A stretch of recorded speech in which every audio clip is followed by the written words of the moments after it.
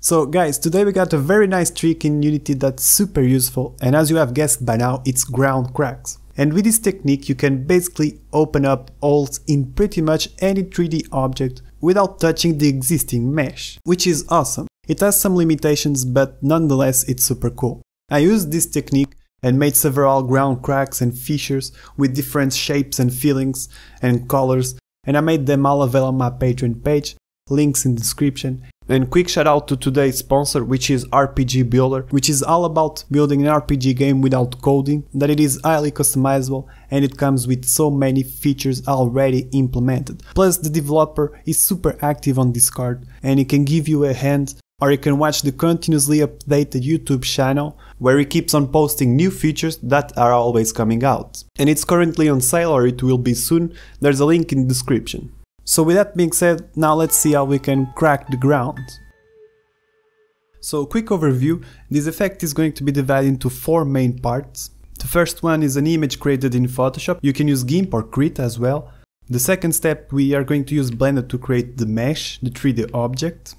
The third step is in Unity, and we are going to create a shader that disables Z-Write combined with a custom configuration of the stencil buffer. And lastly, we will create a glow shader to add this cool aesthetic to the crack on the ground. So I'm going to use Photoshop and I'm going to create a file with 2048 by 2048. And with the bucket tool, I'm going to paint the background to black. Then we can create a layer. And it's a very simple texture where we only need the pen tool. This tool right here, P for shortcut. And this is the step where we start designing our crack or our fissure that we want on the ground. And it's a very simple tool to use. You only need to point and click until you create a similar shape to this one or to one you have in mind. Once you have closed the shape, you can also move points while holding Ctrl if you are in Photoshop. But what really matters is that with right click, you select Fill Path. And in the content, we can use color and choose black. And that's it. Now you simply need to hide the black background and export this image as a PNG. Now let's open up Google and search for PNG to SVG. And I'm going to leave a link in the description, but the one that I like to use is Convertio. In this site you can upload the file, in this case our crack. Make sure it's black, otherwise it won't work. And then you can click on Convert. Once you download it to a folder, you can open up Blender. I'm gonna press A to select everything and delete. And then in File, we can move to Import and select Scalable Vector Graphics. And then you can navigate towards the file you just converted and import it. As you can see, it's super small. We are going to increase it in a moment. But first, with Tab, let's enter in edit mode. Select everything with A. And then with Shift S, we want to choose cursor to select it. Now with Ctrl Shift Alt C, let's select Origin to 3D cursor. We are basically resetting the pivot of this object. And now if you open this right side panel, in transform you can insert 0, 0 in location. And also 5, 5 in the dimension, X and Y only. And with that being done, if you enter in edit mode, you will notice this is a Bezier curve. So in object mode, we want to press Alt C and choose Mesh from Curve. And now with Tab, if we enter in edit mode, you will notice that we have a lot of geometry. That's another problem. So select everything, press spacebar and search for Decimate. It will simplify a lot the geometry and remove all of these faces.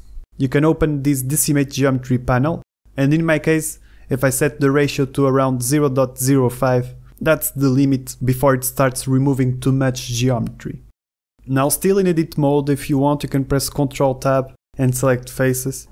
And for example, when you have 2 triangles like these ones, you can convert them to a face, and you will basically make this mesh lighter. Right, basically you can select 2 triangles and then press F to create a face, and that's it. With that being done, let's name this object. In this case, this one is going to be ground crack top.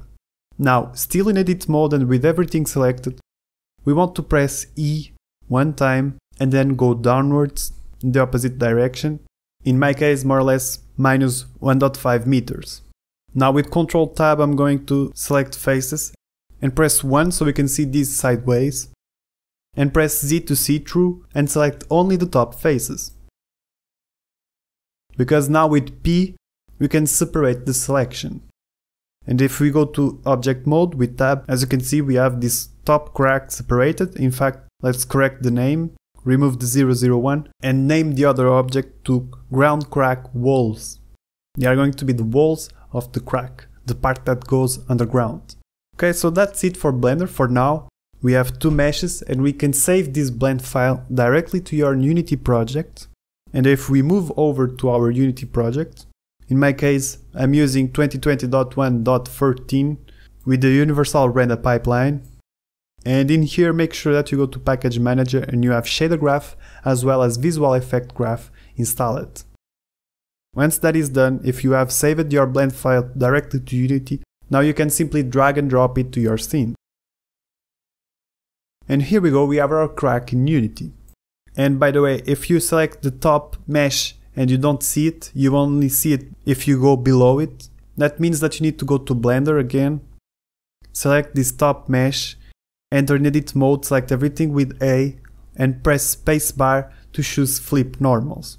Once you have done it, you can save this blend file, and since it is inside Unity, it will automatically update and you should see the change. Now, this step is probably one of the hardest ones and most complicated.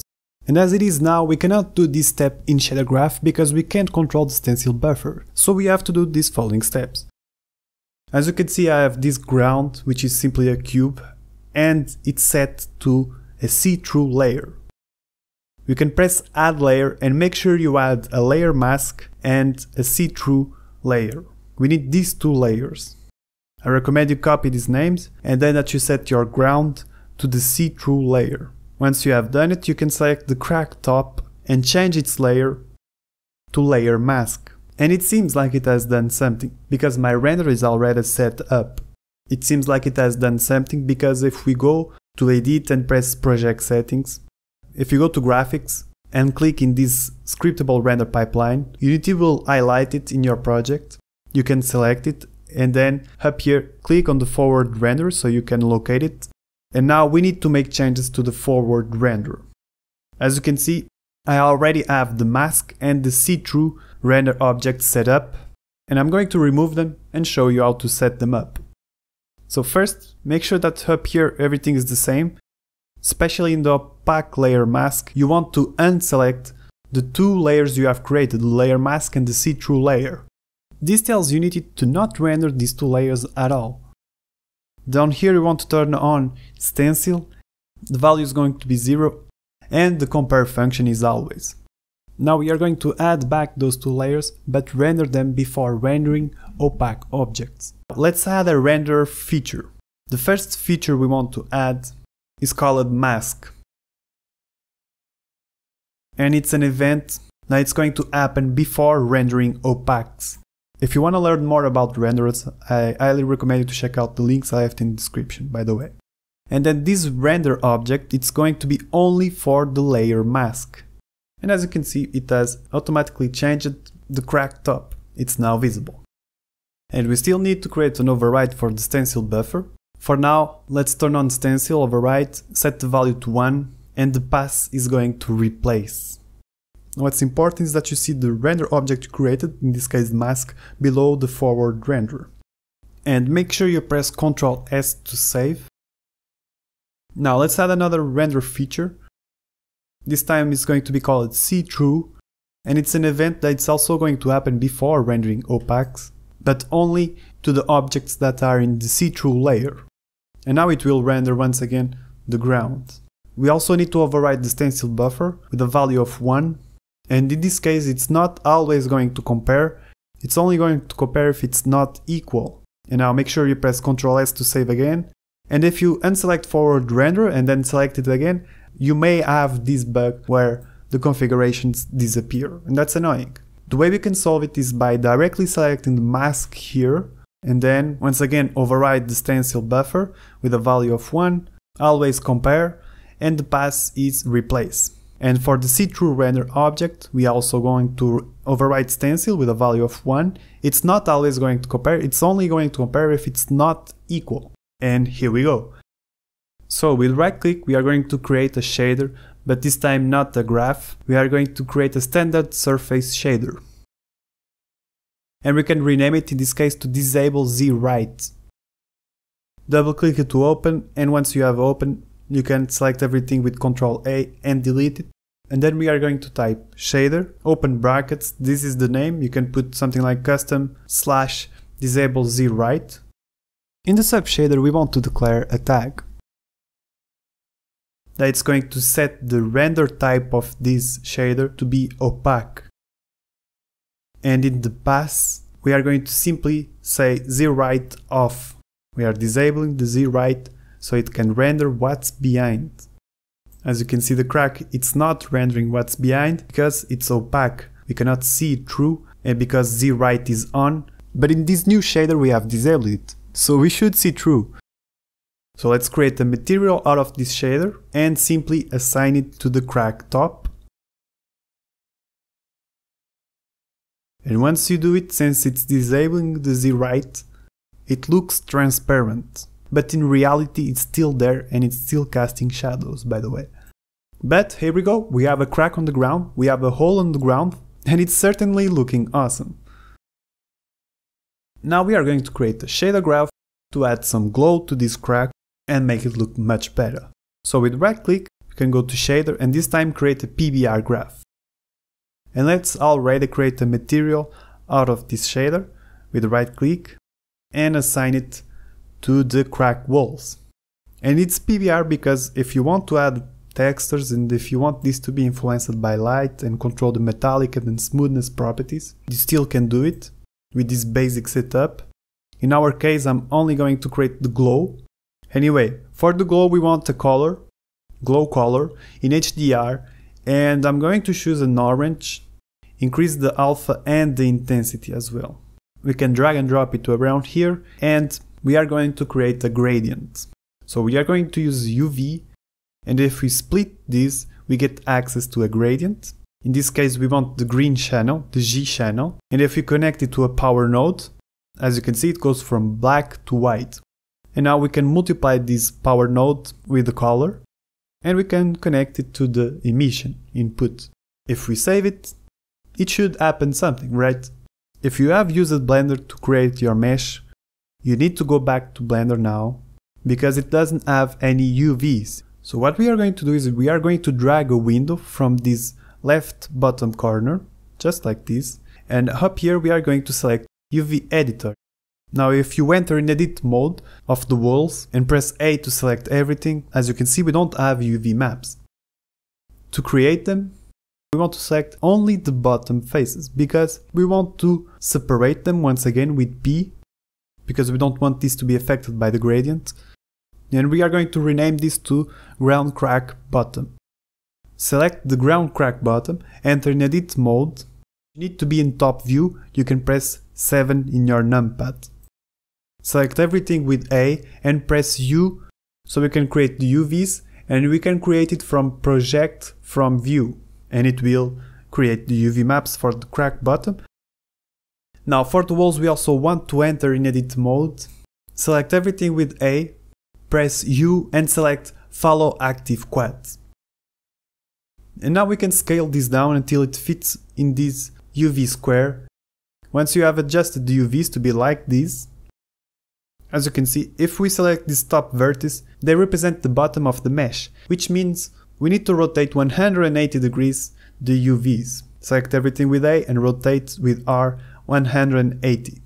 And now they correspond to each other. The bottom of the UVs is the bottom of the mesh. And that's it for the mesh. You can press Ctrl S to save it and it will automatically update in Unity, and you will probably see this intense glow. Anyway, as you will notice, this glow should be the opposite. We want the glow to be brighter at the bottom. So in our shader, after the split, we want to invert this with a 1- node and then connect it to the power node. Rearrange this and save it. And as you can see, ta-da, we get a nice looking glow that goes from the bottom to the top. And that's when this becomes visually very interesting. Let's just create another vector 1 so we can control the power. We are going to call it glow power with a default value of 2 and connect it right here to the power node. But we still need glow for the crack bottom, and that's very simple. We only need to duplicate the glow material. I'm going to rename it to glow bottom or bot, and the other one to glow walls so we can distinguish them. And we can assign the glow button to the ground crack button. And as you can see, we have a little gradient down here, and the easiest way to solve it is to set the glow power to 0. And you can increase the intensity or even change the color.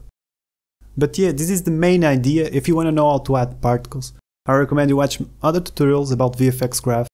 There's other tutorials on my channel that you can check out. Anyway, the possibilities are a lot, of course, but at least you got the basics done and you can explore from here. And if you enjoyed this tutorial, please smash the subscribe button and leave a like. If you want to support me, you can also get these assets and much more effects for your games and projects.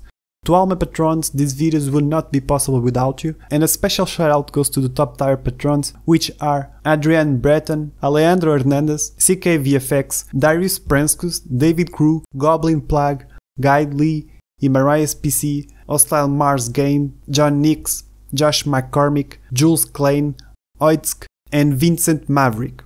Really appreciate the support, guys, it means a lot, and thanks everyone for watching. I hope to see you in the next video.